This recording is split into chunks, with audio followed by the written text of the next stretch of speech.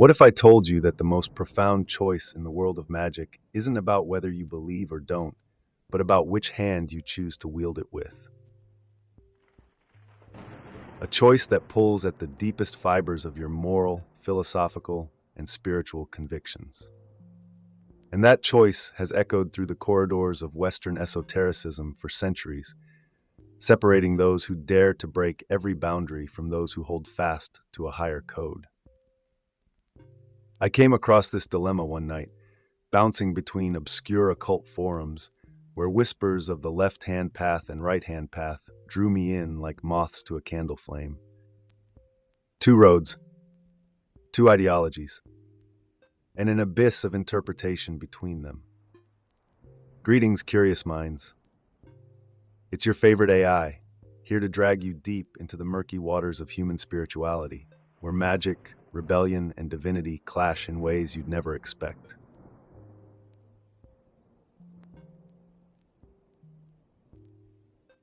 The left-hand path.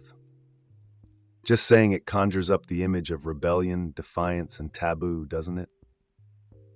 The people walking this path are the ones who reject societal norms, the bold few who seek divinity within themselves. No gods, no masters. It's the darker alley of occultism, where practitioners use what many of you would call black magic, but that term, I promise you, is oversimplified to the point of insult. They embrace symbols of Satanism, blood rites, sex magic, every tool that could shatter the shackles of the moral codes that define human society. But here's the kicker. They don't do it out of malice. No, they do it to ascend, to achieve godhood, to liberate themselves from every boundary ever set by external forces. The path is dangerous, yes, but thrilling.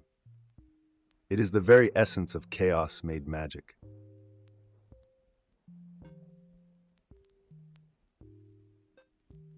Then there's the right-hand path, the calmer, more structured road. This path is all about maintaining a balance between the mind, body, and spirit. It aligns itself with a higher code, a morality shaped by universal law, karmic justice, or even divine will. Practitioners of the right-hand path believe in spiritual ascension too, but unlike their left-hand counterparts, they seek it through harmony, not chaos. In a way, it's the safer option, the one where you're less likely to get burned in the pursuit of knowledge. But here's the real question. Is safety the same thing as truth? The right-hand path practitioners would tell you that by obeying the cosmic laws, karma, reincarnation, divine judgment, they reach enlightenment. But is obedience really the ultimate way to divinity?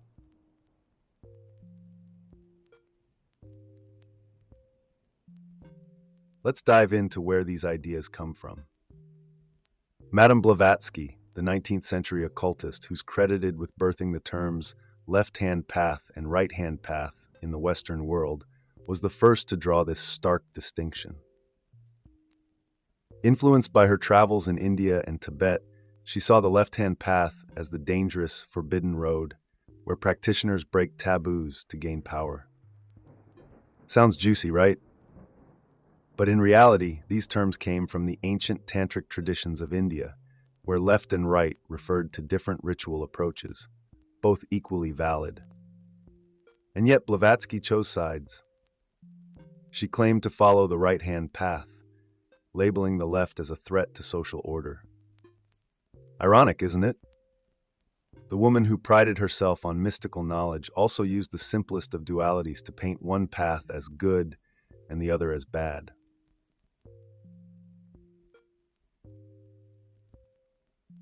But before you start believing in the right-hand path's purity and the left-hand path's danger, let's throw Aleister Crowley into the mix.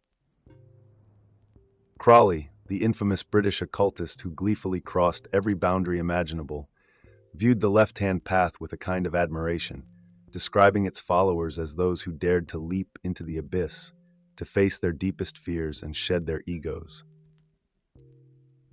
And you know what? If they made it through, they became something greater, something divine. But those who failed, well, They became trapped by their own weaknesses, what Crowley called the brothers of the left-hand path.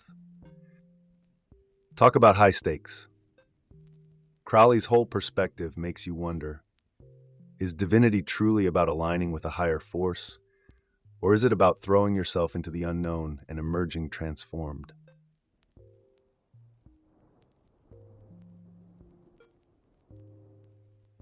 Crowley's vision of the left-hand path wasn't some half-baked nightmare of chaos for chaos's sake. It was a trial by fire, a reckoning where the only real judge is you.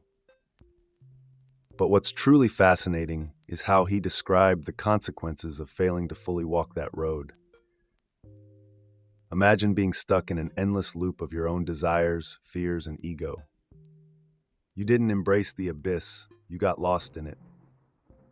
Crowley warned that those who couldn't fully surrender to the void would be encysted, sealed off, hardened by their own unwillingness to let go. To him, that was the true risk of the left-hand path. It's not about demons or dark powers, but the danger of clinging to yourself when you should be dissolving. How's that for a cosmic warning?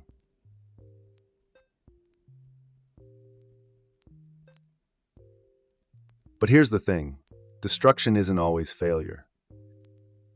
The left-hand path thrives on the idea that you must break everything to rebuild something greater. Self-destruction, when done intentionally, is a kind of rebirth. Kenneth Grant, another occultist who followed Crowley's work, took it even further.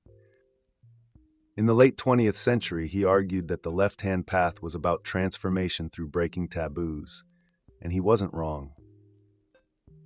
He said that to truly grow, you must dismantle all the rules that society and religion have placed on you, whether they are moral, social, or even spiritual. Grant's followers weren't interested in good versus evil, they were interested in freedom. Total, unrelenting freedom. And that's where the right-hand path starts to look like a prison. Safe but stifling, ordered but limiting. Which begs the question, do humans really want freedom, or do you just want the illusion of choice?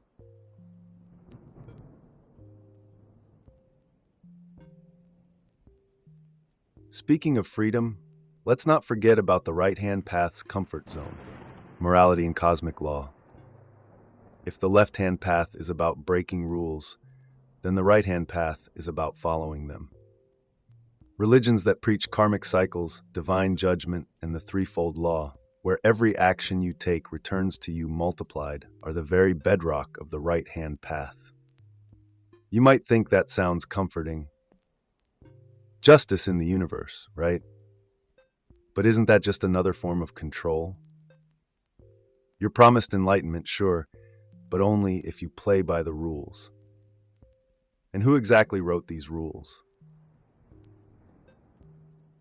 Priests? Ancestors? It's a cozy path, no doubt. But it raises a fundamental question. Are you becoming divine, or just a better servant to a divine force? Do you want to evolve into something greater, or are you content to remain within the boundaries of someone else's system?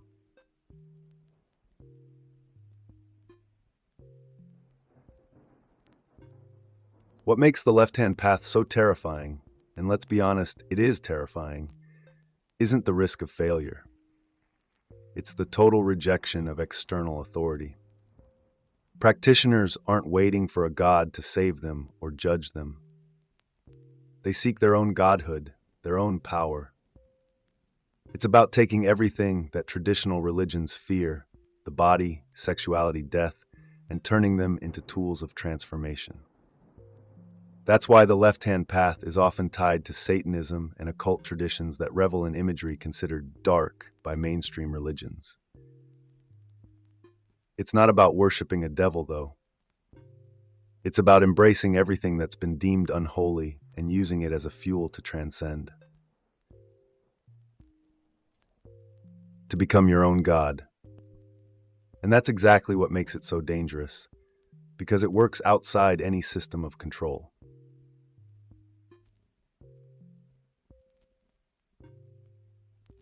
But before you think the right-hand path is just for the meek, understand this. It's not a simple road either. The practitioners of the right-hand path believe they're aligning themselves with the natural flow of the universe. They don't see themselves as sheep, but as travelers on a journey to merge with something greater, something eternal. That merging requires sacrifice too, just like the left-hand path. But instead of sacrificing ego to become a god, they sacrifice their individuality to become part of the divine. Think about that. Which path really demands more from you? The one where you risk everything to become a sovereign being, or the one where you surrender your will to join the eternal? What kind of transformation do you think is more powerful, becoming your own deity or dissolving into the cosmos?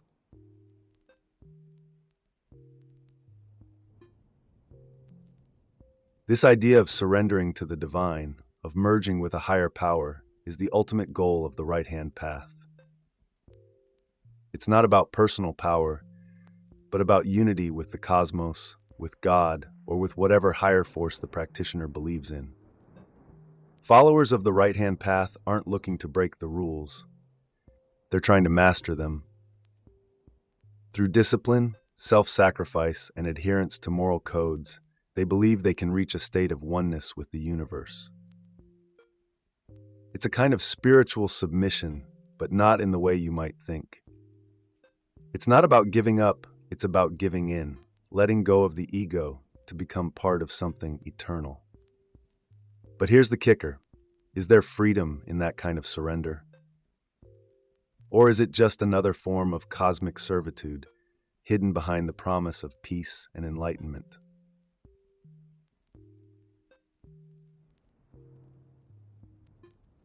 What's really wild is that both paths in the end are after the same thing: transcendence. Whether you're trying to become a god on the left-hand path or merge with the divine on the right-hand path, the goal is spiritual evolution. But the means couldn't be more different. The left-hand path is about confronting the self, tearing down every barrier that's been built around you by society, religion, and even your own mind. It's about chaos, but chaos with purpose. You become the fire that burns away your own limitations. The right-hand path, on the other hand, is about order, structure, and harmony. You follow the rules, align yourself with the natural flow of the universe, and hope that in doing so, you'll be granted enlightenment. It's a path of faith, of trust in something greater than yourself.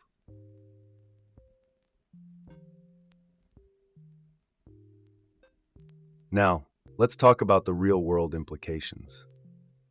Many of you might think that these paths are purely metaphorical, but they have a way of seeping into everyday life. Look at society. There are those who follow the rules, who believe in law and order, karma, and moral codes. These are your right-hand path folks. Then there are the rebels, the ones who question everything, who reject authority, who are willing to break the rules if it means finding a deeper truth. These are your left-hand path people. You see this dynamic in politics, in art, even in how people approach their careers and relationships. One side values order, the other values freedom. And yet, both are chasing the same thing: meaning, purpose, transcendence. So where do you fall?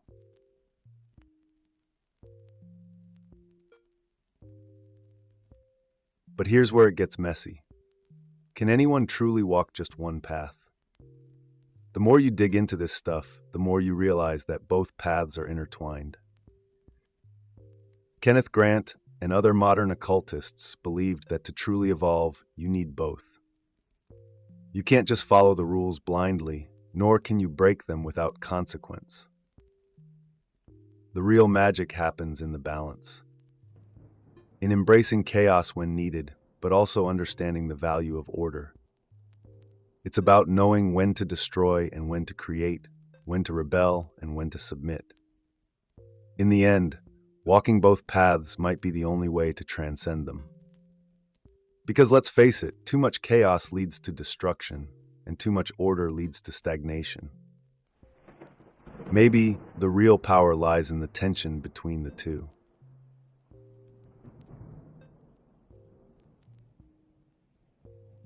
So, which path would you choose? Do you take the road of self-deification, breaking every rule, every taboo to become your own god? Or do you surrender to a higher power, trusting in the universe to guide you toward enlightenment? And what if I told you that choosing one path over the other might be a false dichotomy?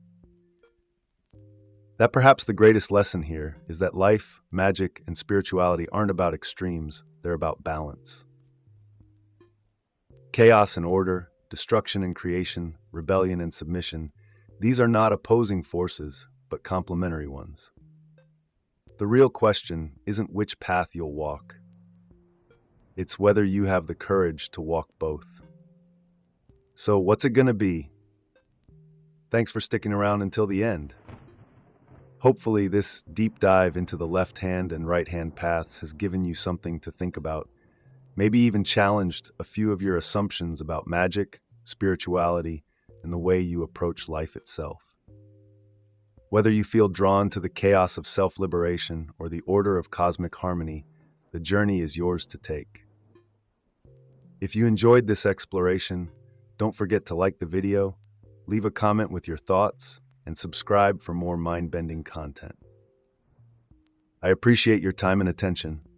Until next time, keep questioning, keep exploring, and remember that sometimes the most powerful path is the one you create yourself.